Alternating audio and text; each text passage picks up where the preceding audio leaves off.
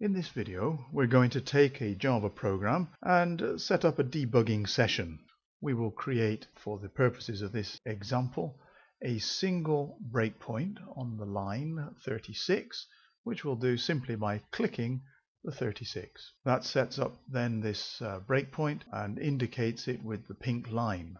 What we're going to do as well is set up a watch on the variable choice. And I can do that by right-clicking on choice and selecting new watch and then clicking OK. So I now have in the variables window the variable choice and its type and value, which are blank.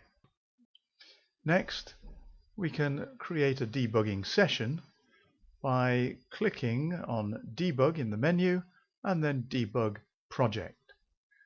This will set up the debugging session along with the output that we would normally expect and the variables tab, which has got a list of all the variables that are currently in context. In addition to that, we've got at the top here those variables or expressions that are set up as watches. You can see here that the line that was pink is now green. This is because the program has been executing and has stopped at the breakpoint. So line 36 is where we currently are, indicated by the little green arrow, as well as the whole line being shaded in green. In the variables window, we can see that we have got, for example, the results array. If I scroll up a little bit here, we can see that the results array has already been set up. And therefore it is a variable that is in context and has some values. If I click on the plus sign to expand the list, we can see that we've got this result array, in other words an array of result objects, with a number of elements. Element 0, that is the index 0, if I expand that, will show the result object with its attributes name and mark. The value of the name is A, the mark is 23, which is exactly what was set up here. If I look at element 1, the name is B and the value 87. Now that's not the second item here, but we have to remember that what's happened is that before this breakpoint, line 35, the array was sorted by name, and therefore now B is in second position. I'm going to collapse that view for now. Now what I want to do next is to see the output and the variables side by side. So I'm going to click on the tab and drag it across to around about here until it shows me just what I want. There we are. That's how I want it. Release the mouse button and now I can see the output and the variables side by side. Now here I have an option. This is a method call.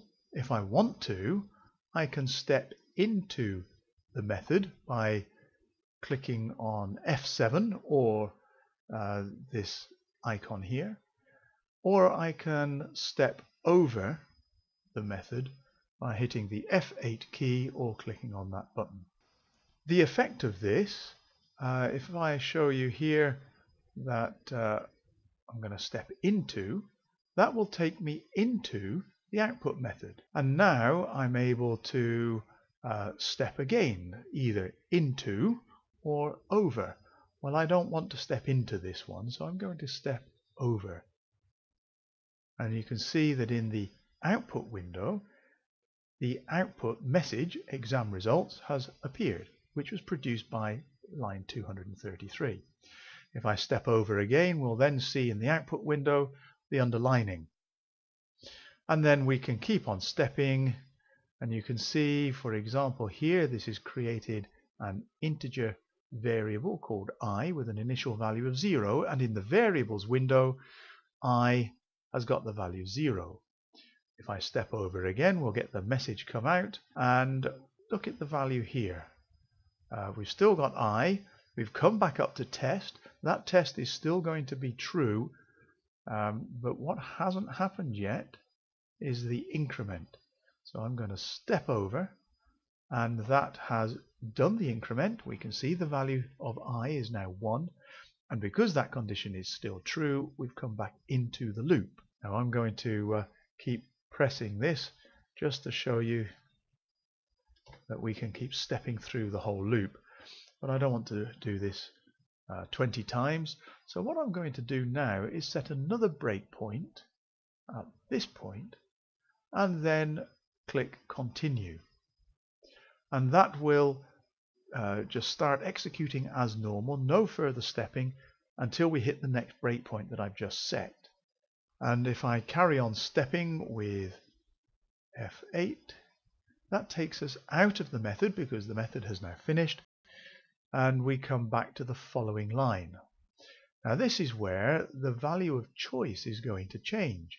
At the moment, it's a bit difficult to see, but it's saying that choice is not a known variable. This is our watch. The variable hasn't yet been created in the execution. We're just about to do that with this declaration and the method call. Now instead of stepping into the method display menu, which I could do if I wanted, I'm going to step over, and we can now see that the method display menu has output the menu and is waiting for input here. That's why the green line has disappeared. We're not stopped at this point. So I'm going to enter an option number. We'll put in 3 and hit enter. Now the display menu method has returned. The value that was typed is stored in here. So if I hover over the variable, you can see that there's a little tip message appeared saying choice equals int 3. And over in the variables window, this variable that is on watch now has the value 3. And down here, because choice is now in context, it's been added to the current list of variables in context. I'm going to use F8 to keep stepping over for a while. And next name, get the item. So name to look for, let's say we want to look for Joseph. Hit enter. And now we're going to find my name. That's where we've stopped. I'm going to step over by hitting F8. And then, well, what does the value index have? We can check this. It's got the value -1, which means that the name was not found. That's because we're doing a search for Joseph written all in lowercase, and yet the actual name entered in the array has got an uppercase. So I'm going to keep stepping until we get to this line here. Choice has got the value 3. We're about to call display menu again, so I've hit F8 to step over this. Now I'm going to put in the value 1 as my option, and when I hit enter, watch what happens to the value of choice.